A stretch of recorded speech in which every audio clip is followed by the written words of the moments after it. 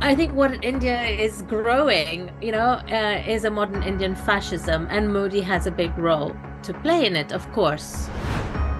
I think we need to use the word fascism. We need to draw people's attention to what is happening in India. And and it does have all the characteristics that one needs.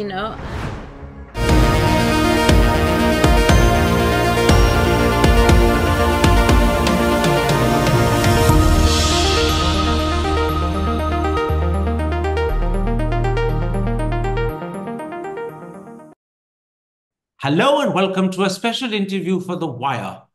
Is the Bhima Koregaon case a bellwether for Indian democracy? And if the answer is yes, what does that tell us about the state of democracy in India? And what does it tell us about the character of the regime that rules over us? Answers to those questions are in this book, and I'll hold it up. Here it is. It's called The Incarcerations, Bhima Koregaon, and the Search for Democracy in India. And its author is the recently appointed Professor of Social Anthropology at Oxford University and a Fellow of All Souls College, Alpa Shah. Today, Professor Shah is my guest. Professor Shah, let's start with the Bhima Koregaon case before we broaden our discussion to talk about the state of Indian democracy and the character of the present regime. You write, the Bhima Koregaon case is a bellwether for the collapse of democracy in India. Can you start by explaining what's brought you to that conclusion? Well, a bellwether, Karan, is something that anticipates trends. And I think we shouldn't romanticize Indian democracy in the past. However, what happened with the Bhima Koregaon case is something quite extraordinary. For the first time in Indian history, you know, a whole set of people across the country, intellectuals, human rights defenders, were raided on a series of nights by the police, and then suddenly found themselves tied up in a case of inciting violence in a place which many of them had not even heard of, Bhima Koregaon. And it was said that they were waging a war against the Indian state, plotting to assassinate the prime minister. And on those grounds, the police incarcerated them over a period of time. And they incarcerated them under these anti-terror laws that India has, in which it's possible to do that without even having a trial, and in which bail is impossible. So it's more than 5 years later, almost 6 years now. Most of the Bhima Koregaon 16 are still in prison. So this goes beyond routine forms of anti-journalistic, anti-activist actions that we've seen in the past. But what we've seen since the case, it sent the message. Many other people have been raided. Many people have had, the enforcement directorate, the tax authorities turn up at their doorsteps to basically silence them. And then we've had the incarceration of students, we've had the incarceration of journalists, we've had the incarceration of chief ministers of states. So the Bhima Koregaon case, marked this moment where, suddenly it was like the midnight knock could happen, was around the corner, could happen anytime on your door. And that's the trend which the Bhima Koregaon case really set in place, which of course was happening in the past, but it really showed how this could happen anywhere in the country to anyone, people of any profession. Yeah. You write, and I'm quoting you, the BK case provides a window into the domination of the judiciary, moral policing by vigilante groups, the subordination of the police force to the government of the day, the misuse of draconian anti-terror laws, and how the media propagates the government version of events. In other words, would I be right in saying the BK case is a microcosm of the larger Indian reality? Absolutely. I think it's a wonderful window into what's going on in India at large right now. Now, let's take the police.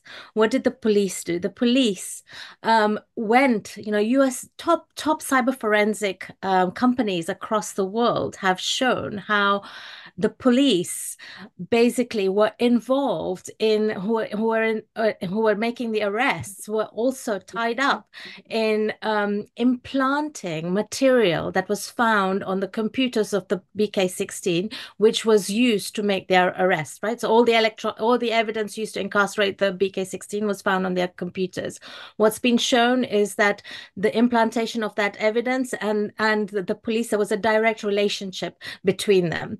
What's been shown is, then that police force has been totally backed up when the government in Maharashtra changed and said, let's have a probe into what the police did in the Bhima Koregaon case. The case was taken out of the hands of the Maharashtra police and put up into the Central Anti-Terror Task Force, the NIA. So the police was like backed up in its actions. I interviewed one of the police officers, who was participating in this, who was leading actually the investigations, and he was convinced that these people are urban Naxals.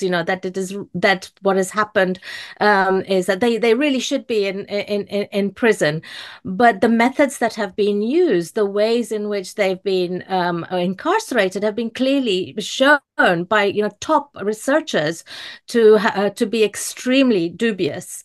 On the One other of the hand, one of the very sad and disturbing aspects of the Bhima Koregaon case is the way the judiciary and separately the way the media let them down. Of the judiciary, you say judges were recusing themselves one after another from hearing petitions related to the BK case. By May 2022, as many as 10 judges had recused themselves. Of the media, you say it declared the BK activists to be guilty before the matter even reached the courts. So, two institutions that were expected to rise to the defense of the BK16 not only failed to do so, but it would seem they actually refused to do so. absolutely. These are considered, the pillars of democracy, the last bastions of democracy, the judiciary and the media. And what's happened in this case, I mean, there are amazing lawyers who are fighting for the BK16. There are judges who have given bail judgments recently. Shoma Sen came out of jail. So I'm not giving up a complete hope. But look at, the current Chief Justice of India, Justice Chandrachud, was one of the original dissenting judges at the time of the BK16 arrest, the second 5 arrests. And he said, that basically unpopular voices shouldn't just be muzzled. He basically said that dissent is the safety valve of democracy at that time. He's today the Chief Justice of India, but 9 of the BK16 are still in prison, are still in custody.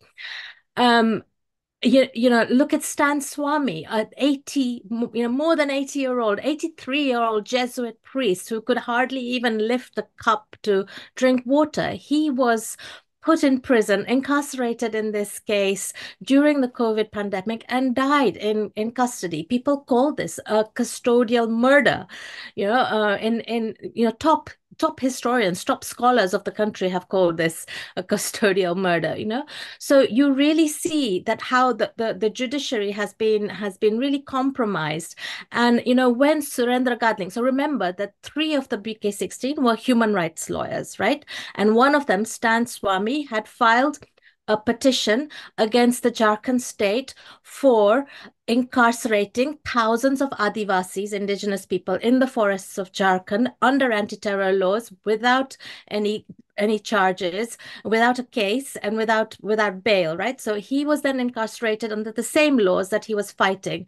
So when that happens, when human rights lawyers, when legal activists are jailed, what did they do? Surendra Gadling, one of the human rights lawyers who was incarcerated in this case, he went to the media. He said, I am declaring a Maha emergency.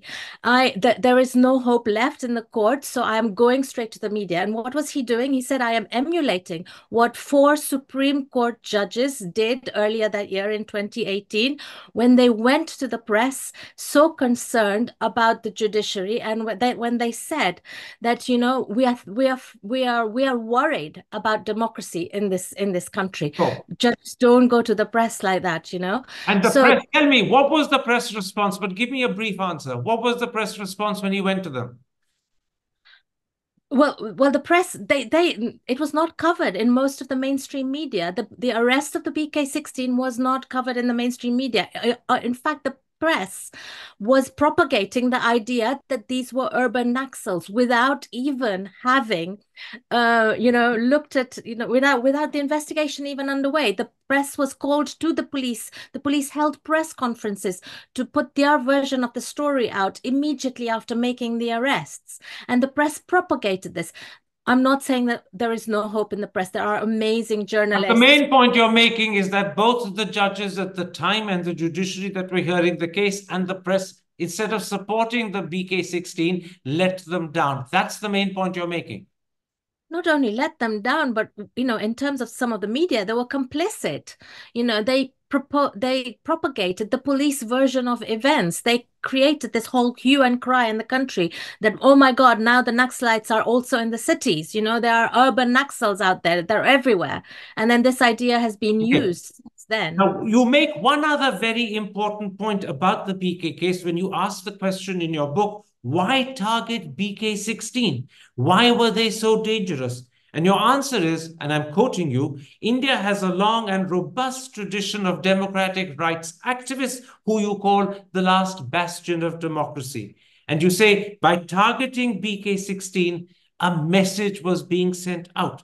And again, I'm quoting you, a strong message to anyone daring to do similar kinds of work that one day there could also be a knock at your door. Comply with the regime, hide inside your shell, or else you too may find yourself in jail. In other words, as Voltaire said of Admiral Byng, this was a clear case of pour encourager les autres. In other words, we are going to set an example by the way we treat you to frighten everyone else from daring to do the same ever again. Absolutely. I think this is absolutely crucial. They could have picked up a whole set of other people, but they picked up these people. It didn't really matter which ones, but these people happened to get caught in it. And this was sending a message to everyone who does this kind of work. And I just want to say something about this work because it's really extraordinary. I think India has a very rich tradition of democratic rights activists that have really they grew especially after the Indian emergency, when people said, we are never going to let such violation of human rights happen in our country. And organizations like People's Union of Civil Liberties, People's Union of Democratic Rights, so many different organizations across the country grew. And these were people who did not get funding. So they never had any foreign funding. So NGOs have been clamped down on in the current regime with, the tax authorities raiding their houses. So they can be silenced through tax authorities. But these are people who have only their labor, the sacrifice of their lives, who are working with indigenous communities, Adivasis, to stop the mining corporations from taking over their lands, who are working with Dalits to make sure that the 200 million Dalits, which is a These big are critical people, and that point is very well made. These are people who, in fact, the media and the judiciary should have been supporting. The fact that they didn't is deeply distressing. These are also people who the government chose to target because their work was exposing the demeaning underside of what the government was doing. So, would I be right in saying that the Bhima Koregaon case reveals that what you call the crisis of Indian democracy cannot simply be reduced to just Hindu nationalism, to simply the personality, the strength, and the power of the prime minister? There's a lot more under the surface that intermingles and is interconnected. Bhima Koregaon exposes all of that in that one instance alone. I think so. I think that obviously the personality and persona of Prime Minister Modi is so impressive on a global scale. He is almost like, he's created himself as a demagogue, but it can't he can't be explained by himself. There is a whole set of organizations that he has grown up in that are behind him. The Hindu nationalist agenda has been working in India for the last 100 years, and it involves a whole series of organizations, the RSS, then a whole series of organizations like student movements in the universities, farmers unions, labor unions, a whole education structure, And setting up all of schools. that is revealed, and all of that is revealed through the Bhima Koregaon case, which is why Bhima Koregaon reveals the entire depth, width, and intricacy of what lies under the surface of what we glibly simply call Hindu nationalism. Is that right? I think so. And if you go back to the original violence in which these people in the BK-16 have been implicated, what was that? That was a war memorial that the Dalits were using for the, many, many decades to celebrate as a kind of Dalit pride celebration against caste oppression, right? And there, the Hindutva forces on the ground were objecting to this celebration of what was essentially it was a British war memorial. The Dalits were were I were don't reg want to get lost in those details, Professor Shah, but I take the point you're making. The Bhima Koregaon is simply the front picture of a much deeper rooted, wider problem that needs to be exposed. Against that background, let's then come to the reality of India.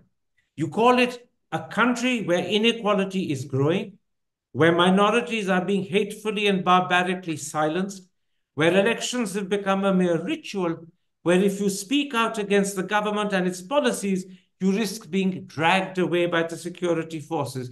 Those are critical details the West either hasn't recognized, or if it's recognized, it hasn't given the importance they deserve to them. Would you accept that?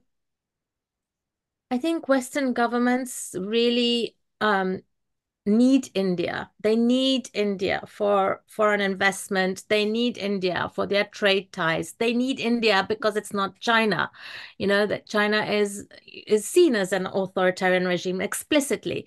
But India is it's the fastest growing economy. It's one of the fastest growing economies. It's the hugely populous nation. They need to be cozy with India. There are, of course, in the West, lots of people. The VDEM Institute has said that India is now an electoral autocracy. It's really down on the ratings of democracy. There's the Financial Times calling out India as an authoritarian regime. Economists, India is sleepwalking into authoritarianism. So there's lots of critique coming from the West as well. But in terms of the ruling regimes, including my own government, there is actually complicity with the Modi regime. Modi is given a platform at the Democracy Summit last year by Biden, in the US, where he's able to say that we are not only the largest democracy, but we are the mother of democracy. We are the oldest democracy, seeking to displace, Athens from and Greece from having that place. Modi is allowed to host the G20. I mean, this Well, is hang on a second. It's not a question of allowed to host the G20. I must correct you there. The G20 is hosted turn by every member. It's not permission granted to Modi. We can't be unfair to him. course. Carry on. Of course, yeah. I didn't mean a literally. I'm just saying that this all of this allows, a kind of propping up this regime and a complicity with saying that this is all fine, and yes, not no questions raised. Within this reality, you say of Indian Muslims that they have quickly been made into second class citizens in India, if citizens at all. We're talking of nearly 15% of the population, or 200 million people approximately. It's one of the biggest Muslim populations in the world. And yet, these are people who are equal Indian citizens to Hindus, to Christians, to Jains, to Buddhists, to Sikhs, but they've been made deliberately insecure, and they are probably full of fear. Well, we've had an exclusion of Muslims at all levels, from the legislative level to the what's happening on the streets, and you see that very clearly in the Citizenship Amendment Act, which excludes Muslims. It includes everyone else, but it excludes Muslims. We see that also in what's happening on the streets, where now it is fine for young men and sometimes women to come out and lynch people, saying that there is love jihad going on or land jihad going on, which is basically accusing Muslim men of taking either Hindu women or taking the land of Hindus, So there's like moral policing which is allowed on the streets, which goes unchecked. Of course, we have had riots in the country.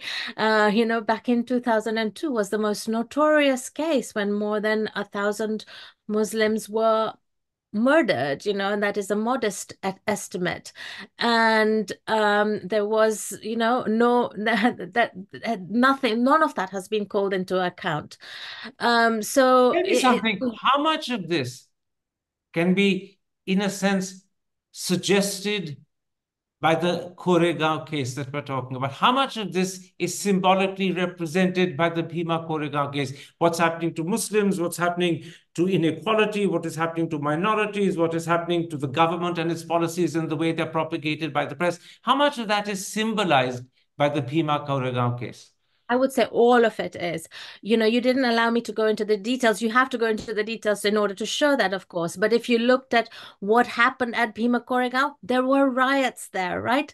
There were riots there where basically Hindutva instigators had started attacking Dalits.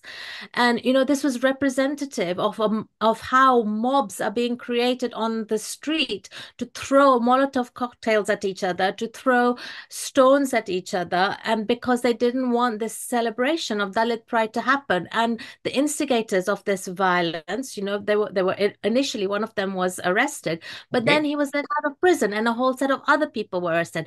Who are these other people? They were the ones who are fighting against inequality on the ground.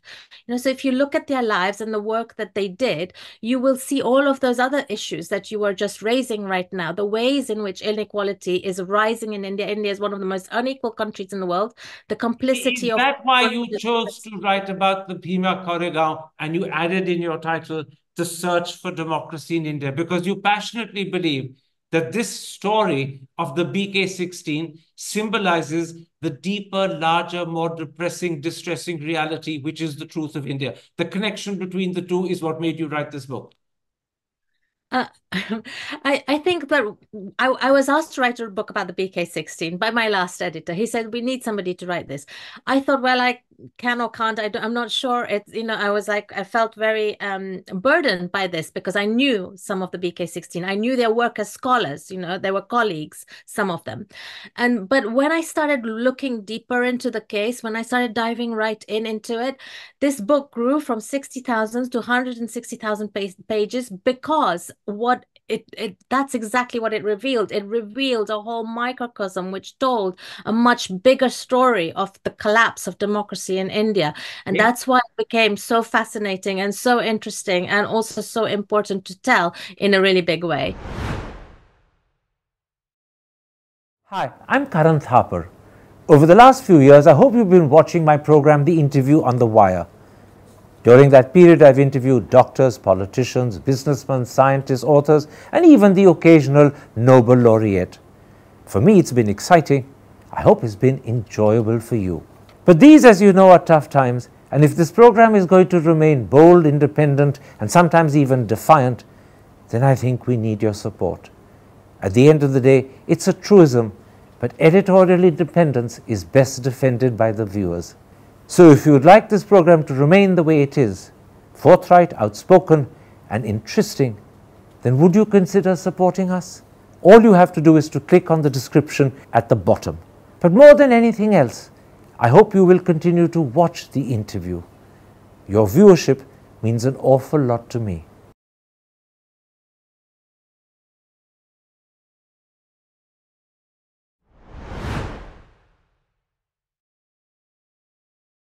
Let's move one step further.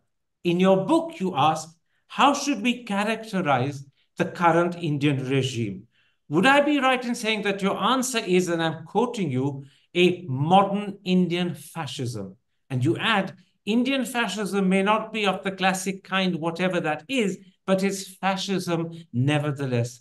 For those who haven't had the benefit of reading your book, can you explain what do you mean by that term, a modern Indian fascism?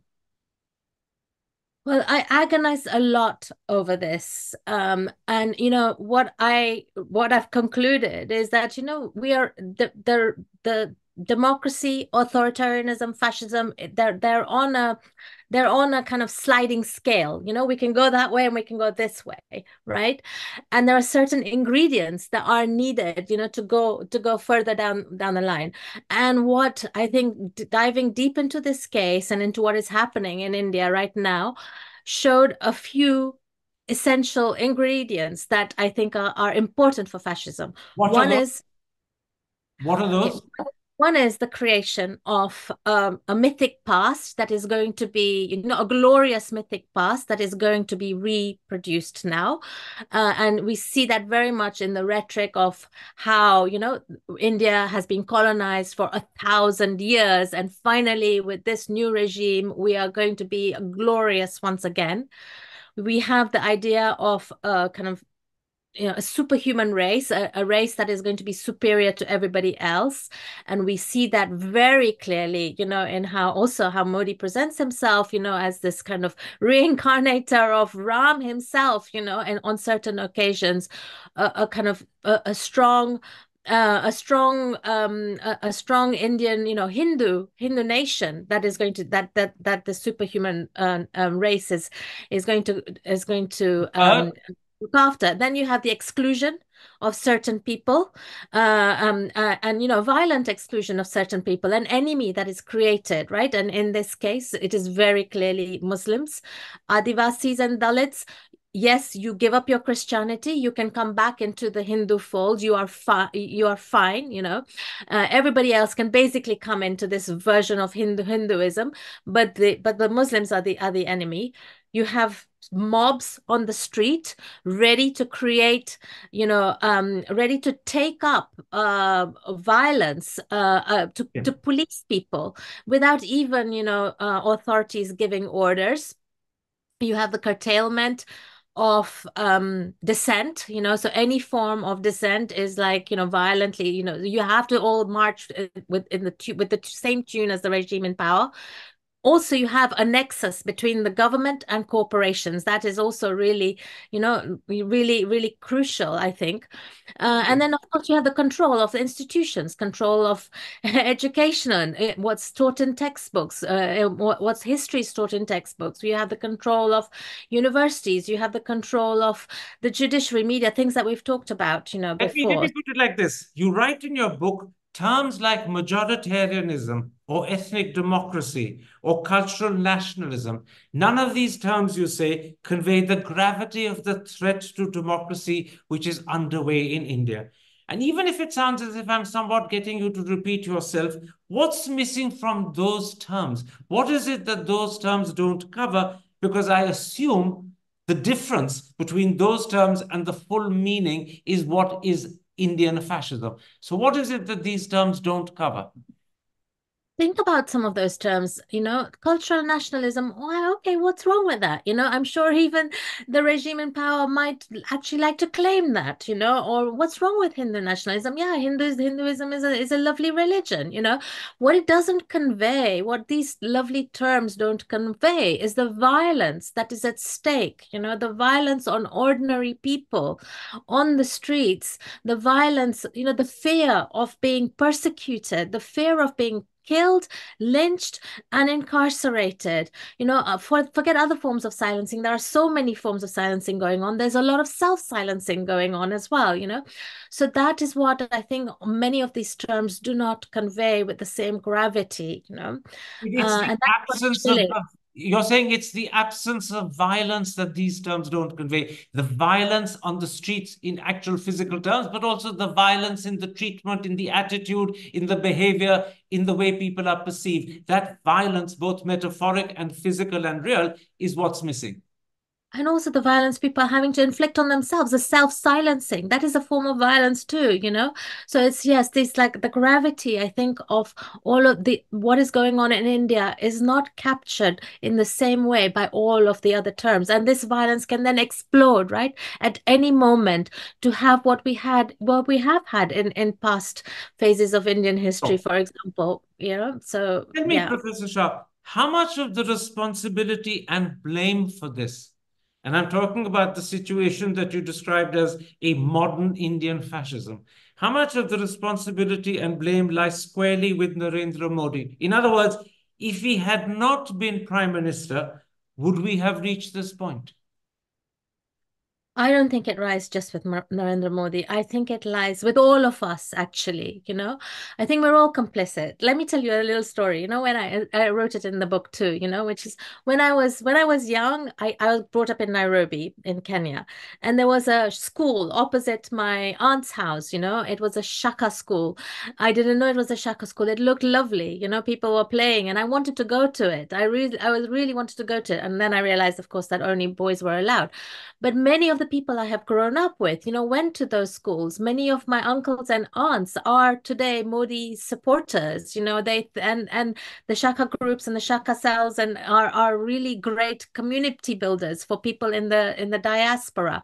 So we are all complicit. You know, we have all been complicit in giving support to and the rise of these institutions and organizations which have a Can more I, than can 100 I, can I year interrupt? history. When you say you can't blame Modi exclusively or only Modi, and you add that we're all complicit, are you saying that even if he hadn't become prime minister, even if he hadn't won two sweeping mandates and he's perhaps poised on winning a third, we would still have developed into what you call a modern Indian fascism? Is that what you're suggesting? That there was a certain inevitability to it, which would have made it happen regardless of whether Modi had been prime minister or not? I don't know, Karan. It's very hard to kind of you know, look at the what if, you know.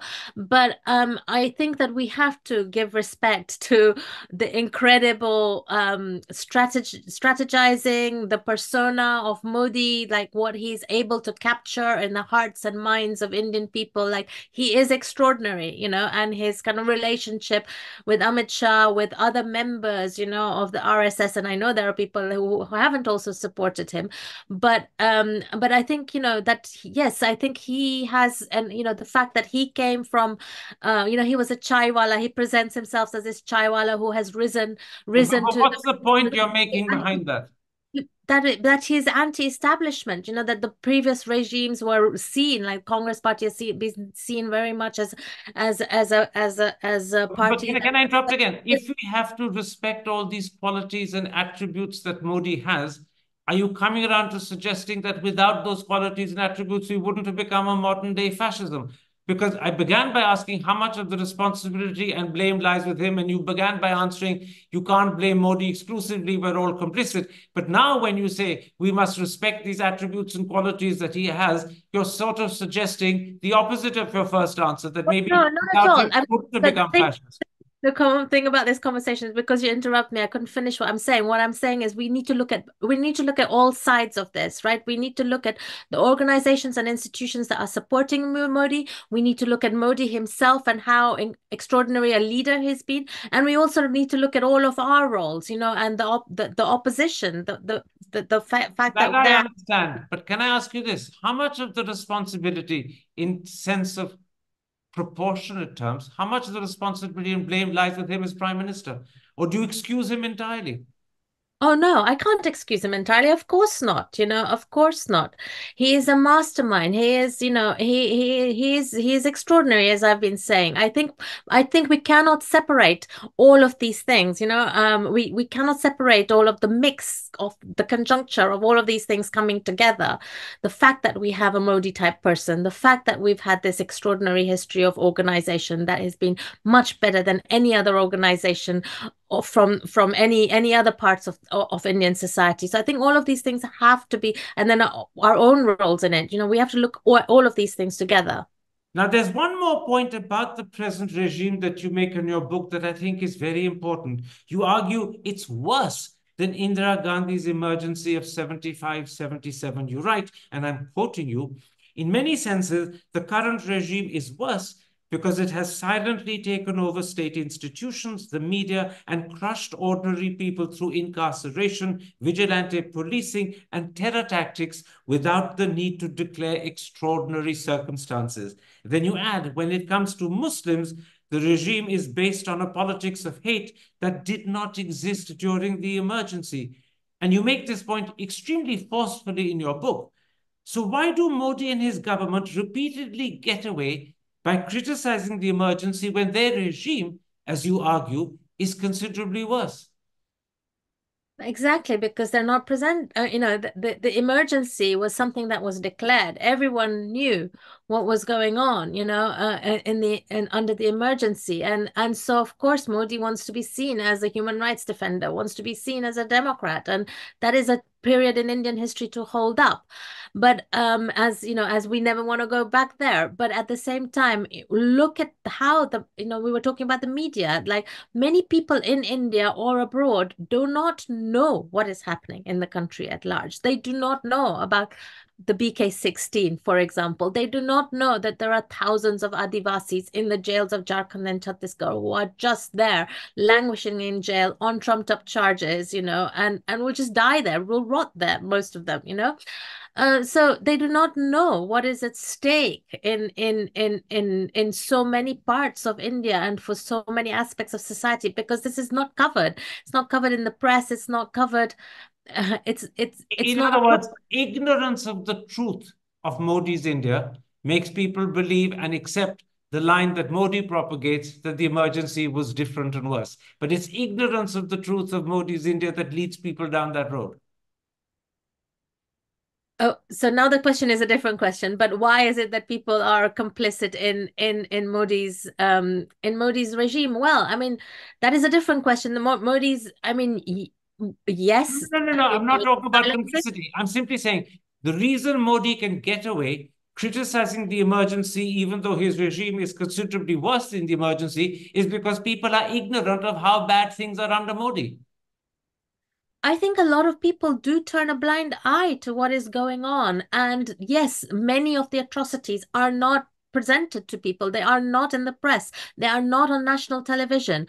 They are not, in national newspapers. So how are people meant to find out about, the atrocities and the brutality of what is happening every day on the streets of India? I think that is a big part of what is going on. But at the same time, there hasn't been an organization.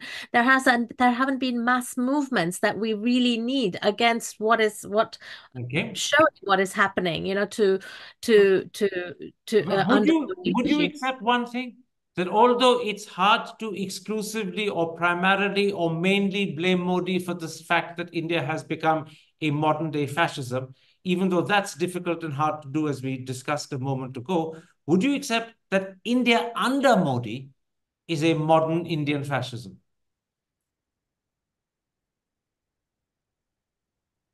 I guess. I mean, India under Modi is well, yeah, India. It. I think what India is growing, is a modern Indian fascism, and Modi has a big role to play in it, of course. When you say India is growing into, or has India become, which of the two? As I said, Karan, these things are a sliding scale, right? Absolutely, but And we don't want to get to that end point of what happened under fascism in other countries, right? And that but is you the but reason you but you we start identified. calling. But Professor Shah, you identified seven critical characteristics of fascism, each and every one of which applies to Modi's India, which is why I ask, is it a modern Indian fascism today? And in your book, and I'm quoting you, you call it a modern Indian fascism. So I take it we are now under Modi a modern Indian fascist state. I'm just asking for a yes or no clarification. I think we need to use the word fascism. We need to draw people's attention to what is happening in India. And and it does have all the characteristics that one needs, and so we need to basically really it's a call for attention, that we need to now start using these labels so that we can call to check, so that we do not get to the endpoints that we have had in other nations in history. So we need to draw attention, and I think that this is the moment in which we have to use terms like fascism. Absolutely. I'm just repeating what you said. we need to call India a modern fascism. Are you concurring and agreeing? Yes, I said it in the book. We need to use these terms, we need to call the regime fascist. This will come as a bit of a surprise to many who haven't opened their eyes to the truth, which emerges so strongly in your book, and I'll hold it up once again. But it is the truth as you see it. As a social anthropologist, as someone who has studied India, as someone who's gone into incredible detail about the Bhima Koregaon case, this is your considered opinion about India today. We need to call India a modern fascism. Let's end on some hope, I'm because coming to that, but I'm first getting confirmation of the summing up. I'll come to the hope in a so moment. look, so I think the hope is tied to this, because you are making me like kind of like pin down something whose complexity I have been trying to get over in our conversation and in the book itself, right? There is a kind of sliding scale, and there is hope, there is hope. There are seeds of democracy everywhere, right? And we need to grow those seeds. And by Let's come to calling, them, because that's the paradox on which your book ends. yeah. It's a deeply depressing, if not distressing book, as the complexity of the situation begins to hit, and you begin to realize that you're actually speaking an undeniable truth when you describe India, and I'm quoting you once again, as a modern Indian fascism. And yet that depressing note and that depressing book ends on a paragraph of 3 sentences of enormous hope for the future. I want to quote those 3 sentences. You say, the seeds of democracy will be preserved within fascism. One day they will have the conditions to flourish. This is where the hope for our common future lies. And I have only one simple question to ask. Are those seeds likely to survive another Modi victory? Remember, voting began today. If he wins the elections when the results are announced on the 4th of June, will those seeds of hope, those seeds of democracy survive?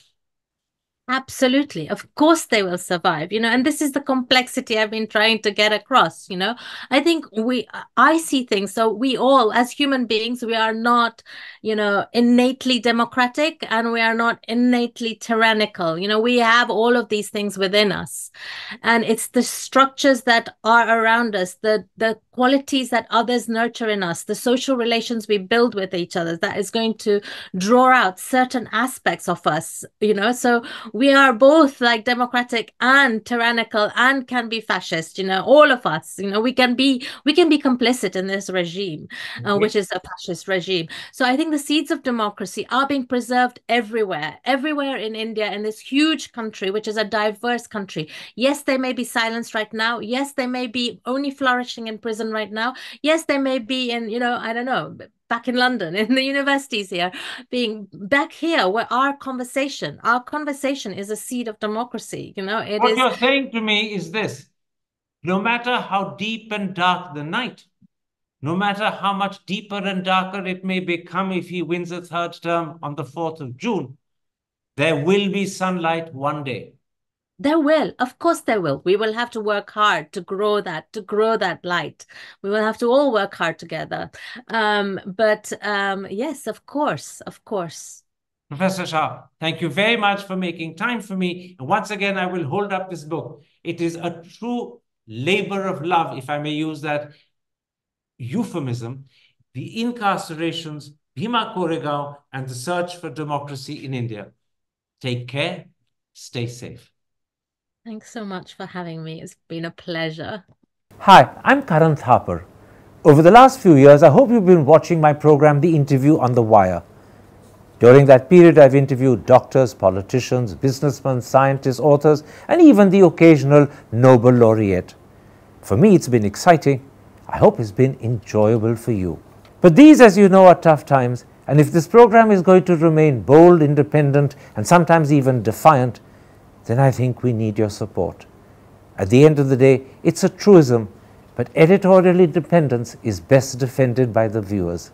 So if you would like this program to remain the way it is, forthright, outspoken, and interesting, then would you consider supporting us? All you have to do is to click on the description at the bottom. But more than anything else, I hope you will continue to watch the interview. Your viewership means an awful lot to me.